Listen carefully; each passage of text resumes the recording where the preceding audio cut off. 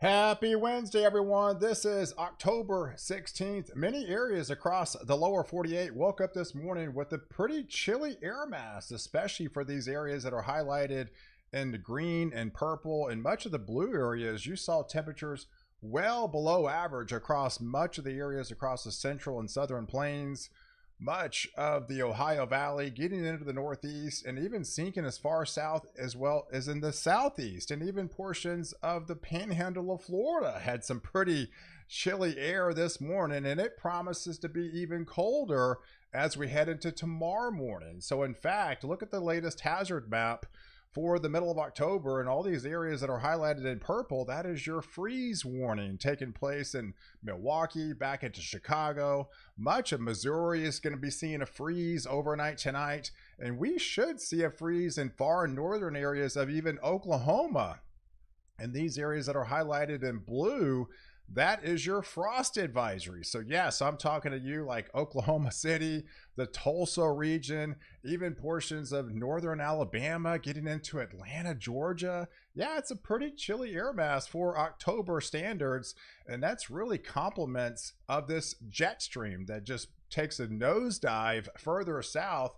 And the further south it buckles, that brings down that cooler air from Canada and sinks it all the way down into Florida. So you're going to be feeling it in a big way, and many of you have felt it across the lower 48 this morning, and more of you are going to be feeling it tomorrow morning with the coldest temperatures so far since the month of April. So it's been a while since many areas actually seen this kind of chilly air mass, but it's bone dry, folks, back behind it. And one of the reasons why we're cooling off in such a big way is just that cold Canadian air. It's almost like Arctic air for October standards, the driest air, and that's high pressure, folks. We're talking perfect radiational cooling taking place tonight with high pressure overhead, very light, if not no wind at all, and just a very bone dry air mass will allow all those temperatures to sink to the surface, and that's where you're going to feel it. And that's why we do have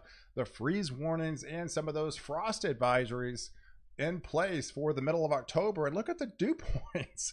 It's kind of unheard of. I mean, you're talking the entire almost lower 48 dew points in the 20s and 30s. That'll tell you how dry the air mass is out there back behind this cooler shot of air. It's just really the far outskirts of the coastal regions have any moisture to work with whatsoever.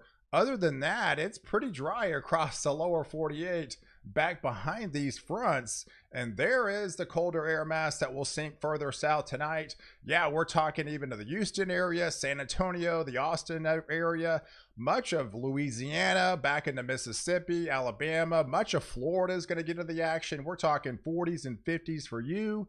And yes, much of the Carolinas is going to be chilly this tomorrow morning, all the way up into New England and even portions of the central U.S. Now, we are going to start cooling off across the west because we are going to be looking at another fairly significant trough that's going to be diving down for them. So they've been in an extended heat wave for a long time, and you're finally going to get a reprieve, and that reprieve is going to come in the form of much colder air. And we're even talking some snow into some of the higher elevations of some of the mountain regions back into Montana, Idaho, even portions of, like, say, Flagstaff, Arizona will likely see some snow starting to fly as we head into Thursday and Friday. But there's the really dip in the jet stream that's out west. So we'll start to modify at least a little bit out here across the southeast, much of the southern plains. Still very comfortable for October. But there's your dip across the west. And so now you're not going to be left out. You're also going to be included in this colder shot of air that's coming. And with that buckle and the jet stream, that's also going to bring down a little bit more moisture to work with. So yes, we're talking some snow is going to start to fly again back into Idaho. You're talking areas of Montana, especially into Wyoming, good chunk of Utah. And eventually that's going to shift over into Colorado and then further south, eventually into Arizona. So some of that higher elevation, 7,000 feet up there in Flagstaff, we'll start to see the snow flurries and eventually some light snow start to fall across that region. It's all complements of another extended low pressure center, and this is going to have a pretty deepening low. It's going to take a while to get the moisture return from this because of the drier air mass that's before this, but nonetheless we are going to be able to bubble up and kind of juice up the atmosphere a little bit, and that should wring out the snow in the higher elevations and actually some beneficial rains across Arizona, Utah, and much of New Mexico, but also in the extended just crazy heat spell there that took place in Phoenix for pretty much all summer long. You're finally going to be cooling off out there into that neck of the woods. And yes, if you live above 5,000 feet, expect to see sub snow starting to fall in some of those mountain ranges as the moisture supply in some of the Gulf of Mexico will start to open up again. I mean, it's very kind of soupy mass, air mass down there in the Caribbean, which is typical for this time of year. We're going to start feeding off a little bit of that moisture supply, and that's going to bleed into areas of far west Texas, into areas of New Mexico, and eventually eastern Colorado.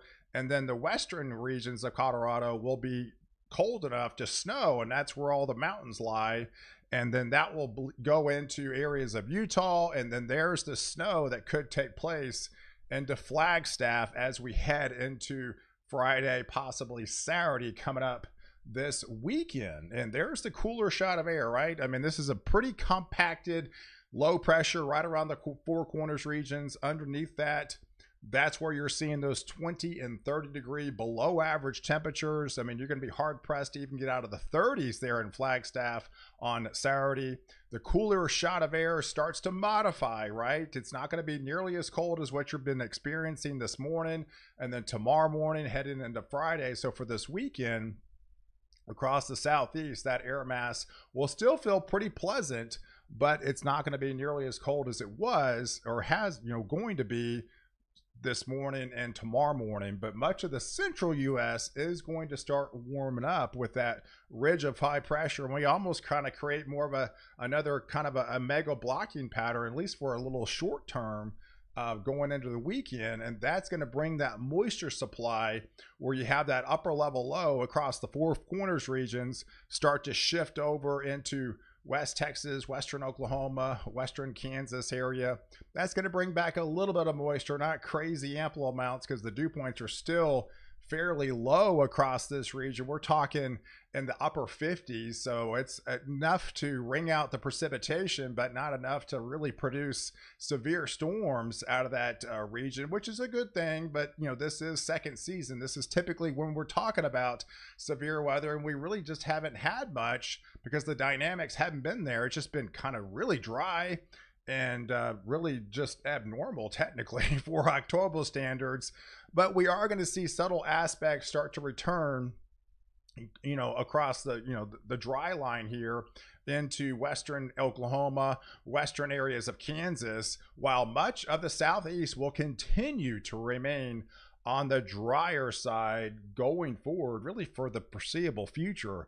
It's the only game in town next week heading into Monday is this upper level low that will come out of the Four Corners regions. This is the culprit that could bring the showers and thunderstorms, possibly maybe borderline severe. I don't think anything gets too out of control here back into Nebraska by then.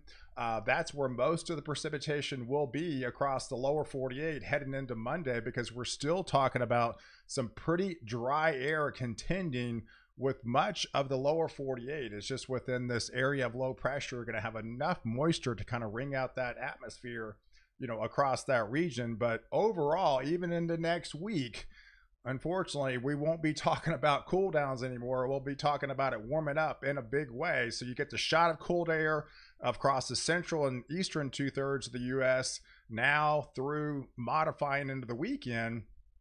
You got the reinforcing shot that comes in off the West Coast, start heading into late in the week, heading into the weekend. But by the time we go into the middle of next week, much of the lower 48 returns with those the heat or warmth for this October standards, with 10, 15, some places almost 20 degrees above average. So you do start to warm up in a big way. So now we'll turn to the tropics, because we still have hurricane season. We're tracking 2 systems.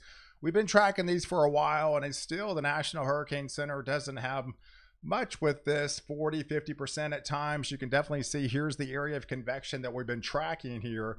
Doesn't really look too, you know, out of control here, and just a conglomerate of showers and thunderstorms. But like we mentioned, with a weaker system, it continues to track just due west, right? And this week we've got cold fronts, right? We've got cold fronts bringing it down and keeping it down there into the Caribbean. But you see next week we don't really have that much colder air coming in. So this is going to continue to track westbounds. Of course, we got a lot of mountains to play with. We've got Puerto Rico, we've got Dominican Republic, we've got Jamaica here, got into Cuba. So yeah, it's not very bullish on this system. Some take it to a tropical storm. There were some models that take it to a hurricane, but again, we've got a lot of landmass, or, you know, just a lot of terrain, the mountain ranges to contend with here. But it is expected to continue to remain on the weaker side, at least for now. But right now, this area down here in the far outskirts of the Western Caribbean, down there in Central America, has, you can see the flare up of thunderstorms, right? This is just your Central American gyra type atmosphere that some of these storms have come out of. And we could be looking at possibly another storm again. So that's another area that, you know, they have about a 30% probability of something forming. And if you look at some of the ensemble guidance, what we're talking about, yeah, it continues to remain weak, right? It's just like 1,011 millibar right now. Continues on that west track, continuing even 3 days from now, really not picking up too much intensity. It kind of shows it maybe tries to form into a tropical storm by day 5. But it'll be somewhere in the vicinity of the Dominican Republic, down here portions of Jamaica. So we'll be watching this, because, you know, as it lags further, and you know, we won't have much cold fronts coming in from the United States next week, this will get back into the Western Caribbean. So it's always something to monitor, but we're a long ways off before it actually starts to impact land masses. And the overall ensemble guidance has fairly bullish, just on a tropical depression front, not too much of a tropical storm. So again, that's why the National Hurricane Center only has these at 30 to 40% levels right now, because they're not going to, you know, form anytime soon, if they even do. So we have a long time to watch these systems, you know, out in the tropics, with about 6 weeks to go into hurricane season. So guys, I appreciate you guys watching. Do like this video, definitely hit the subscribe button, and catch me next update while I protect you before and after storm.